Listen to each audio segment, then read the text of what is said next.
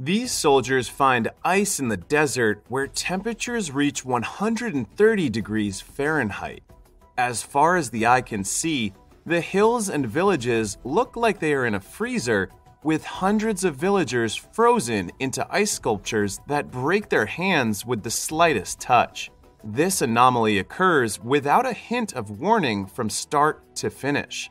At the beginning of the movie, a series of catastrophic events on a worldwide scale takes place. Rising global temperatures, altered ocean currents, and the loss of polar ice are just a few of the effects of climate change. In the year 2019, numerous people are being affected by unusually severe weather, which results in the wiping out of entire cities and fatal casualties.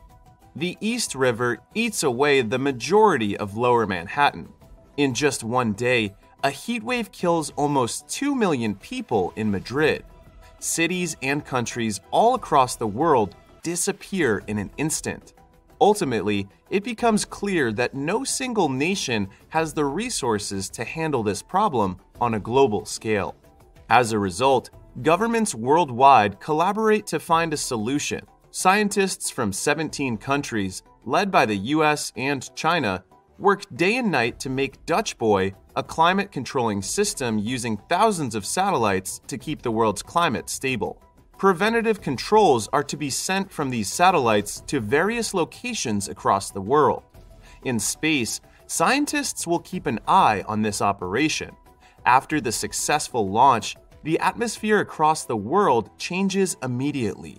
Meanwhile, Chief Architect Jake Lawson arrives in Washington, D.C. The guard on duty greets him with amazement on his face.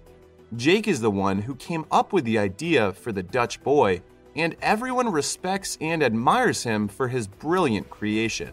He is also the Chief Operations Coordinator for the International Climate Space Station and is invited by Senator Thomas Cross for a press conference. But then, Jake is called out by Senator Cross for being an hour late. Jake's decision to launch Dutch Boy without first receiving the senator's approval has particularly engaged him and the rest of the officials. The US government plans to take full control of the Dutch Boy project, even though it is a program that is strongly supported by different countries. Jake does not think that anyone should have exclusive rights to the Dutch Boy, and he warns the senator of making a false claim about owning his invention. He also talks about how over 600 scientists and engineers from various countries work together to create the Dutch Boy in the space station. Instead of taking the offer and making a strong case for his side, Jake argues with the senators and tries to convince them to reconsider his proposal. Max, Jake's brother, tries to silence him but fails. Max already knows the officials' plan to fire Jake, and he breaks the bad news to his brother after the meeting. 3 years later, a group of soldiers is making their way through the scorching desert of Afghanistan when they come across a village coated in ice and snow. Then, US officers extend their investigation to cover the entire village. They conclude that most of the people in the village are already dead. Meanwhile, Max, now an assistant secretary of state, runs into Sarah Wilson, his fiancée, who is currently working as a Secret Service agent for the United States. But he suddenly has to leave Sarah and head to the White House for a top-secret meeting ordered by the President of the United States. One of the thermospheric satellites is experiencing a malfunction in Afghanistan, and the situation there is being reported promptly to the United States government. After learning of the happenings, President Andrew Palma holds a meeting of his cabinet. As per Deckham, the U.S. Secretary of State, several senators proposed temporarily shutting off the satellites in Central Asia to investigate the Afghan satellite's malfunction. However, as to the nation that takes part in building the Dutch Boy and depends on its excellent performance, reporting the incident to them will lead to a serious global issue. So, they are discussing how to conceal the incident from the general public because the election is coming soon. But this infuriates Max, who genuinely worries about others. He points out that 300 people in the village died due to the alleged malfunction. To remedy the situation, Max suggests dispatching a single individual to the International Climate Space Station to do a system check and investigate the error that occurred. Jake is the only person who is beyond knowledgeable of the capability of the Dutch boy. Max is also asked to appoint his brother because he is the only one who knows the Dutch boy inside and out. Though with some doubts about the plan, Max nonetheless rushes off to see Jake. On the other hand, experts and astronauts aboard the International Space Station will have to replace the faulty Afghan satellite and determine what went wrong. In order to ensure the satellite is functioning properly, engineer Mahmoud Habib, an Indian astronaut, has been assigned to run a full diagnosis of the faulty Afghan satellite. However, he appears to be working on the orders of an unknown individual as he secretly stores satellite data on a hard drive and hides it in a pile of documents. Mahmoud walks straight to the locker room to keep the documents and the hard drive. After that, he walks into an airlock pathway. Suddenly, it malfunctions and gets trapped inside. The glass shatters and debris are being launched into space, including Mahmoud. The scene changes to Max, who has just arrived to Jake's house and sees his niece Hannah doing some engineering work. Jake pops out of his door to find Hannah, but to his surprise, he sees his long-lost brother. Hannah leaves Jake and Max alone and goes inside the house. Even after being laid off, Jake's passion for engineering remains strong. Max informs him that the Dutch boy is malfunctioning, but Jake is certain that this is impossible because his invention is without fault. Max mentions the incident in Afghanistan and the airlock incident in the space station where they lost engineer Mahmoud. Jake refuses to show that he is still concerned about the Dutch boy, but at last, he agrees to go back to the space station to investigate the source of the problem. We now see the Hong Kong headquarters of the Climate Council in China. Dutch boy program supervisor Cheng Long is busy checking for the Afghanistan satellite replacement in his office. Heat index values are going through the roof. Because of this, Cheng decides to stop at the local grocery and stock up on water and eggs. As he walks back to his car, he drops the tray of eggs and notices they start frying on the ground. Suddenly, there is a rumbling sound and the gas mains begin to break and explode beneath the ground. After several pipelines have blown, triggering an earthquake that levels a large section of the city, Cheng successfully makes a rush across the city.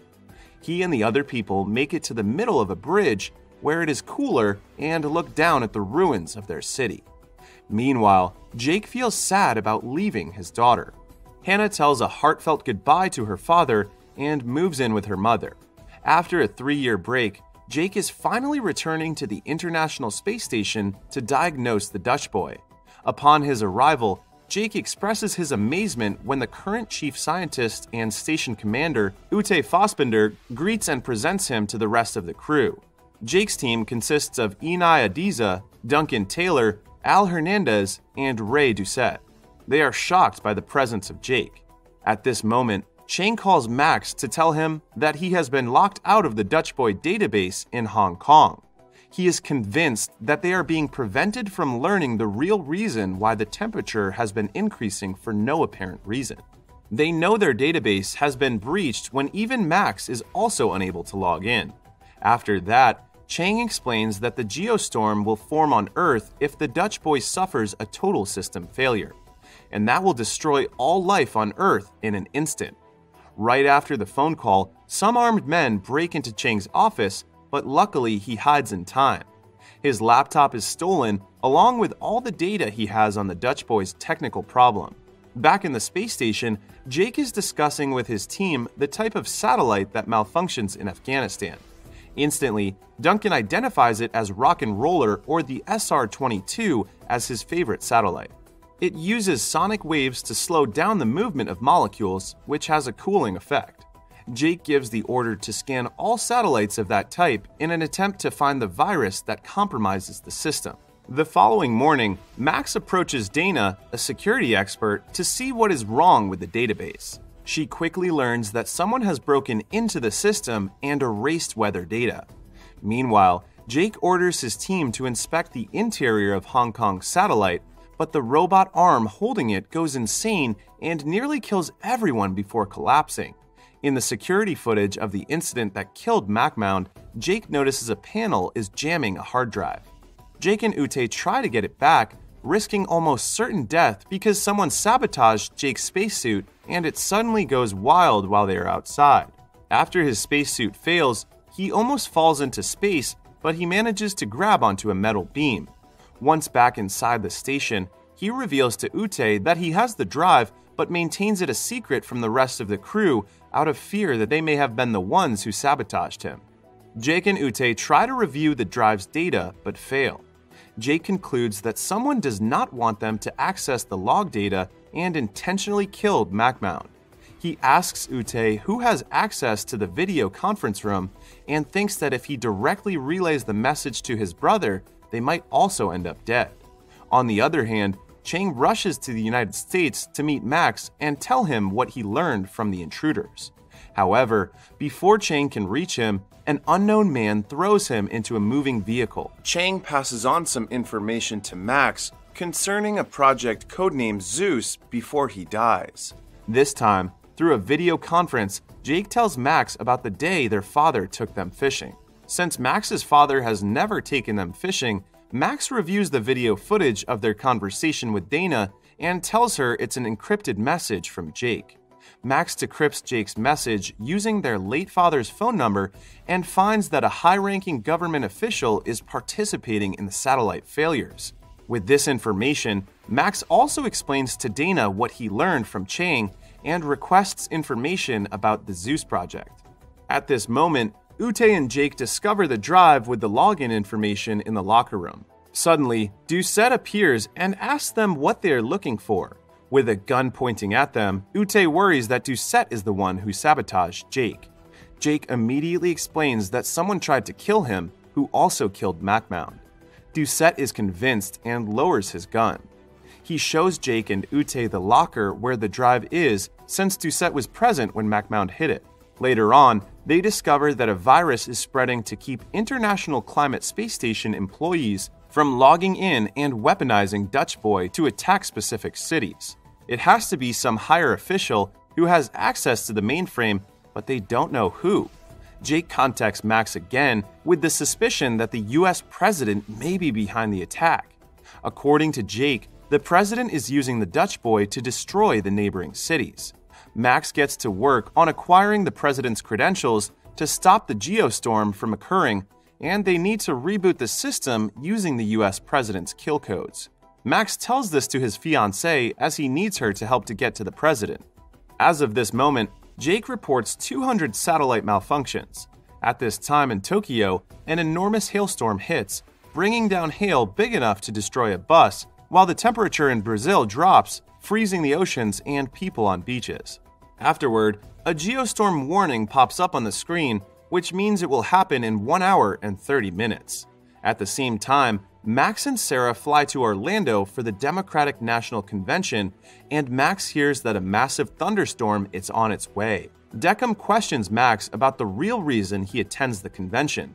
Instead of replying to his question, Max asks him for help, revealing that he suspects that President Palma has something to do with the system's failure.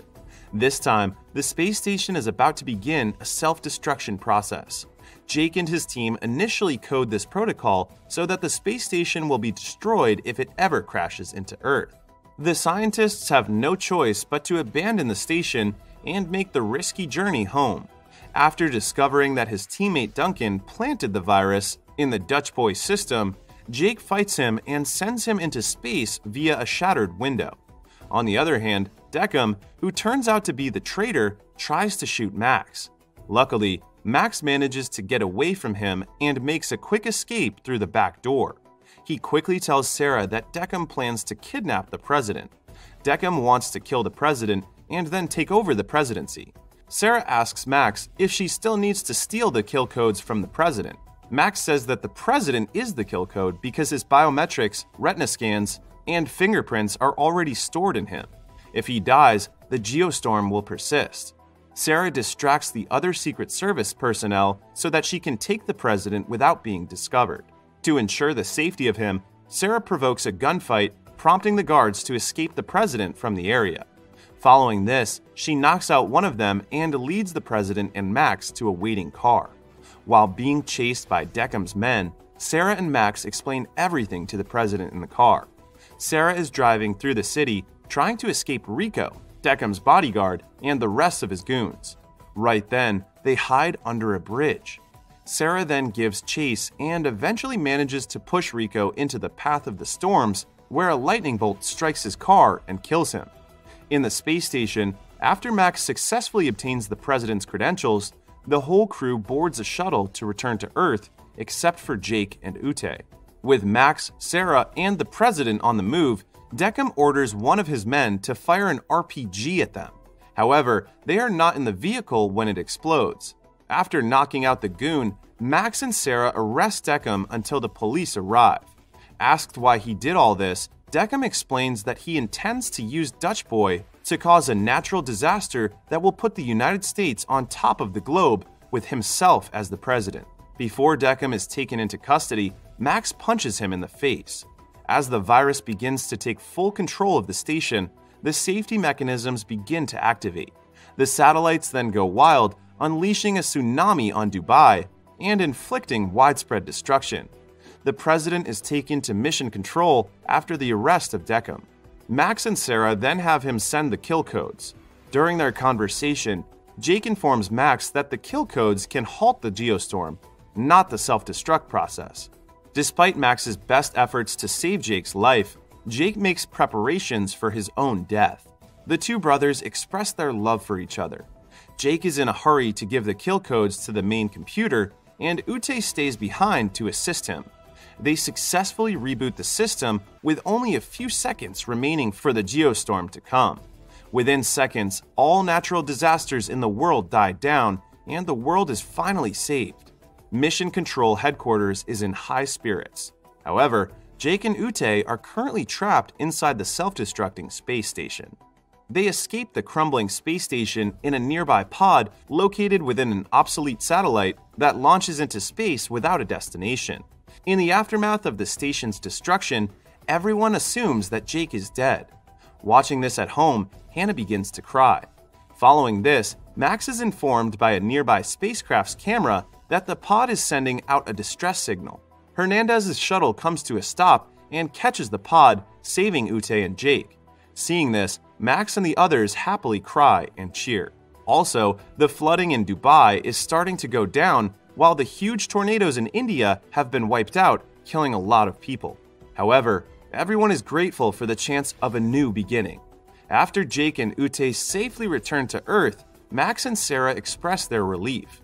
As Jake approaches, everyone, including the president, greets him warmly. Max's fiancée, Sarah, formally presents herself to Jake and is welcomed into the Lawson family. 6 months later, Jake returns to his former position as the chief architect of a new Dutch Boy system. It is seen that he, Max, and Hannah try fishing for the first time because they never did it as kids.